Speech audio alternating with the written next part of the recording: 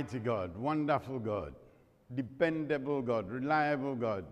You will not come to the end of being able to describe God, because anyway, all of our descriptions are nothing in respect to who God actually is.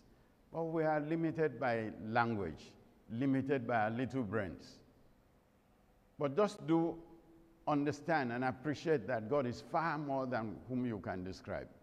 And thank him continually for life, for Jesus, for everything. Thank him that he has taken you among his beloved, if indeed you are born again, filled with his Spirit, and walking according to his commandments. But if not, you can do it. You can change that situation right this moment. What does it take to be born again? Confess your sins unto God. That is all it takes. Sincerely, he knows your heart. And ask Jesus to take over your life, he will. From that point on, you belong to him. And he will fill you with his Holy Spirit. And all things will start to work together for your own good. For all things work together for good, for them that love the Lord, very importantly, and are they called according to his purpose. I desire that you are such a person, and your life will take a direction that will be pleasant to you. In Jesus' name, amen. We are going to read Proverbs chapter 17, verse 24. Proverbs 17, 24. Sensible people keep their eyes glued on wisdom, but a fool's eyes wander to the ends of the earth. Sensible people, they understand what is happening. The wise man and the one that is running after money, two things. Nothing wrong with ambition, but ambition devoid of wisdom is a disaster. And there are too many disasters in this world. People are running after what you will get. But there are those who produce the ideas. That is not to say that every idea that is produced has come to fruition.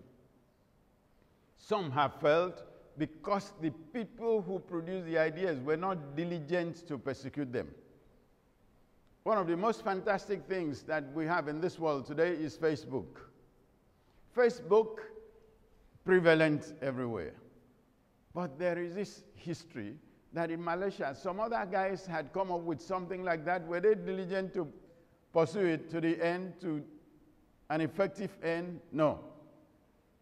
But this other guy came out long after they had done that thing and forgotten it and produced his own.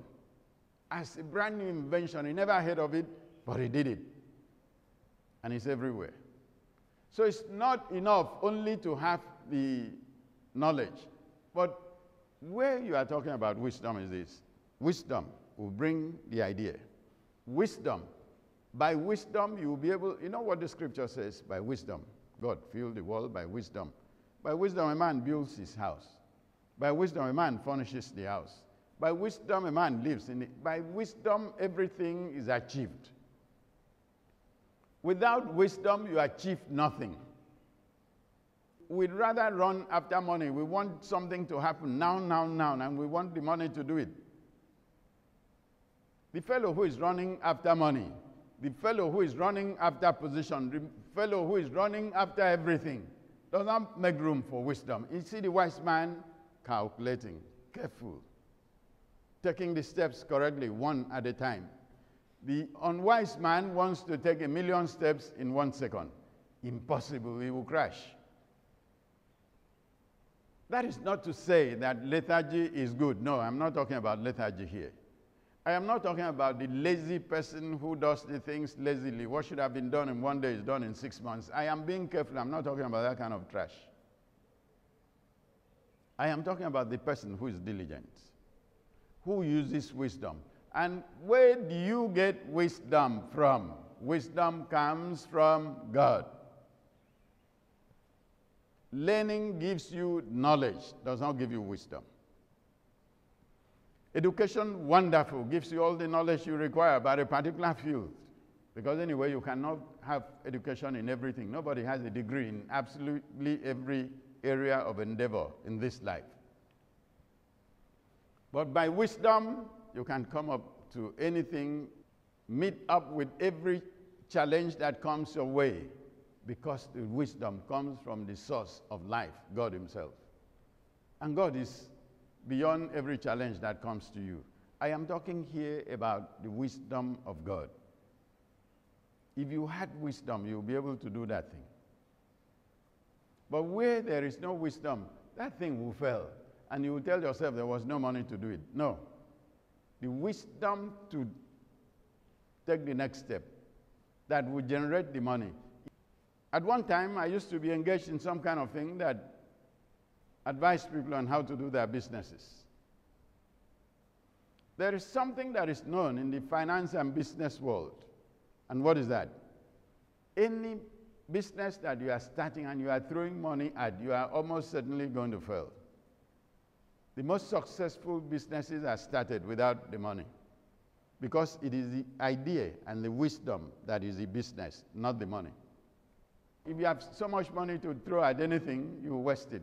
And anyway, in financial terms, the money you take from your pocket to invest is the most expensive way to do a business. That is why it will almost certainly fail. That is neither here nor there. I'm not going to expatiate on that one. You can go and do your consultancy anyway. But if you have wisdom, you will succeed. The other fellow who has no wisdom, his eyes are on everything. He wants to get this one. He wants to get the other one. He wants to be this. He wants to be that. So he's looking for every crooked way to get to whatever thing he or she calls the top. He wants to get to the top in this one. He wants to do the other. The top, yes, you can get there by the crooked way, but what do you enjoy? Nothing. You get there and discover that you had destroyed yourself. Or you get there by bribery. And the scripture says, fire shall consume the house of bribery. And people will say, it doesn't matter, that's how people make it. You are not making anything. You are destroying not only your life on earth, the life of the generations that you produce, if you do produce any. And after that, you end up in hellfire. Which one is better for you? Wisdom. Scripture says something. Wisdom is the principal thing in all of your getting. Some other versions will say, sell everything you have, buy wisdom. And how do you get wisdom? The fear of God is the beginning of wisdom. What does it mean to fear God? Just to tremble before God? The devil trembles before God. That's not the kind of thing we are talking about. But the real fear of God is a person who will keep the commandments of God. The person who will not do some things that God says don't do. The person that will stop where God says stop and move where God says move. The one whose life is conducted by righteousness and holiness. The one who keeps the commandments of God and does the things that are pleasing in his sight. God gives wisdom to such a person. Fear God, keep his commandments. He will give you wisdom. And you will live a satisfied life in this world. Achieving your purpose, achieving everything that you set out to do by God. In Jesus' name, amen. The grace of our Lord Jesus Christ, the love of God, and the fellowship of the Holy Spirit rest and abide with you now and forevermore. Amen.